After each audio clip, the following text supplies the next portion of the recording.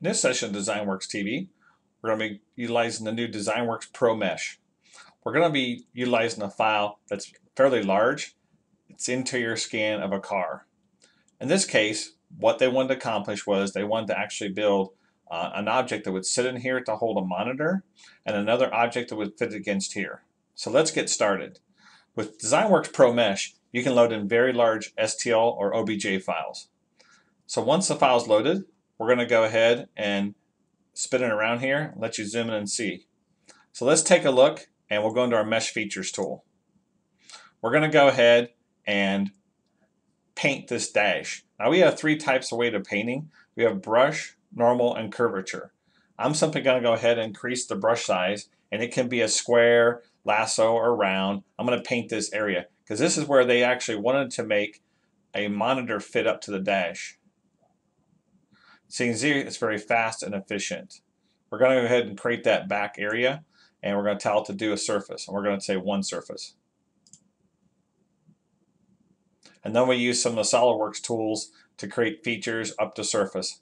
But again, working with large mesh files is no problem in DezignWorks. We can come over here and do analysis of it. I'm also using the 3D connection mouse. You can see the accuracy of it.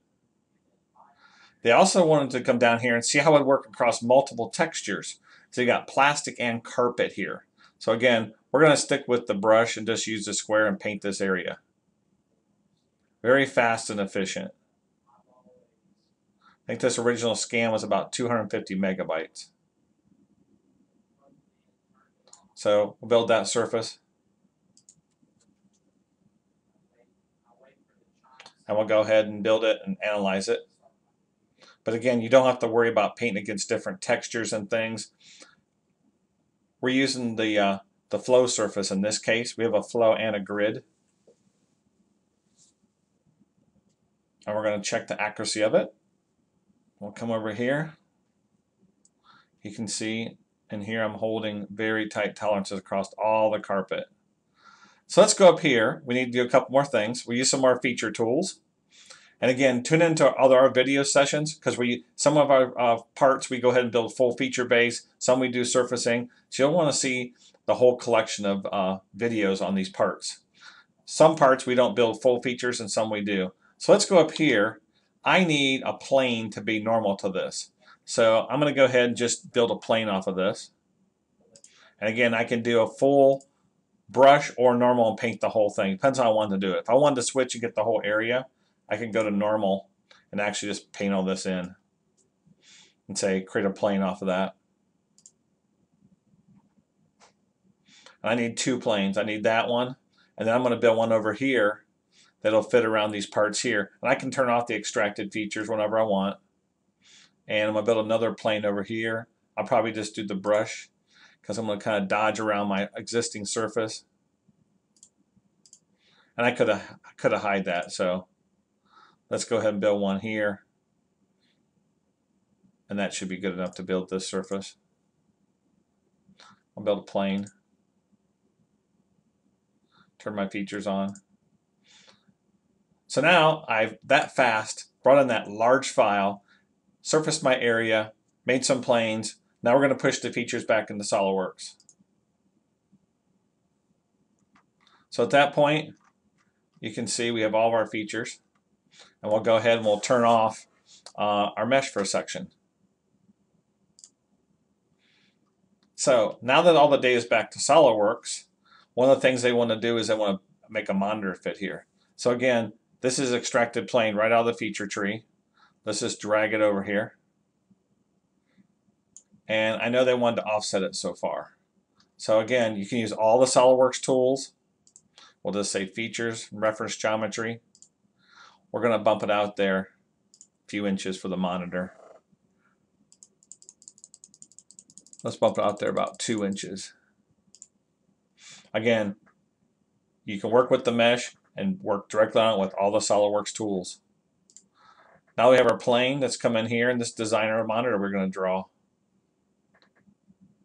So we'll just pick that plane and we'll just start a sketch. Just like you do every day. They wanted the monitor to come in here and cut out. And the old method is to build cardboard templates and do all that, which is a lot of work. So now you can just take your SolidWorks tool and build a feature and do a feature and do extrude right up to surface. So with DezignWorks and SolidWorks, you have the best of both worlds.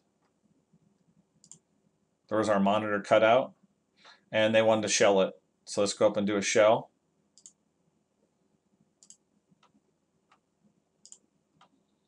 You can shell it out. It was about 100 thousandths. There, that fast we have our dash for our monitor. Now let's go over here and see the textured contour. DezignWorks flow surfacing will build this exact. You can see how it did the plastic and even the carpet.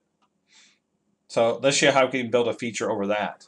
So let's take the feature and pull it down here a little bit. And it's somewhat flush. Let's offset it out a little bit. Even on all this rough texture, let's go grab that plane.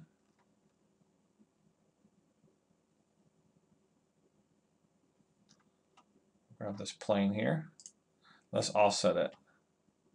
So we can really get a feel for out there, we'll stick it way out there, how we can go across all that data.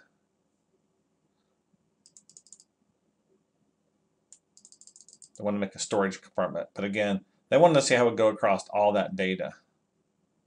So there's our plane. We'll come in here now, like we did on the dash, but now we're going to do across all that data. So let's pick that plane and we'll sketch.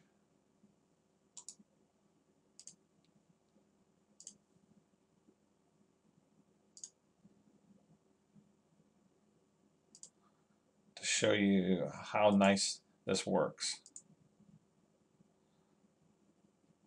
Now it does fit all the SolidWorks rules. You have to stay in contact with it. So if I do up to surface and I'm past it, you know, it won't reach that. So I might need to pull this down a little bit. Make sure it's actually, when I do the surface, it's actually hitting it. You got to follow those same rules of SolidWorks.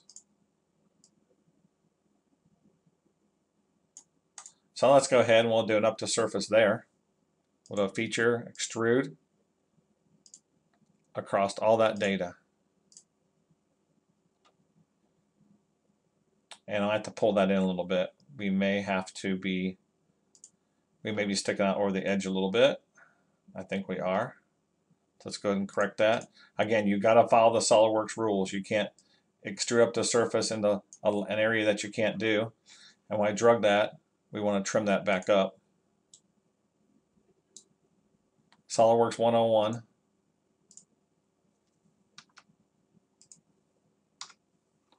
So now, let's make sure we're normal to it. We should be. And we'll do our extrude up to surface.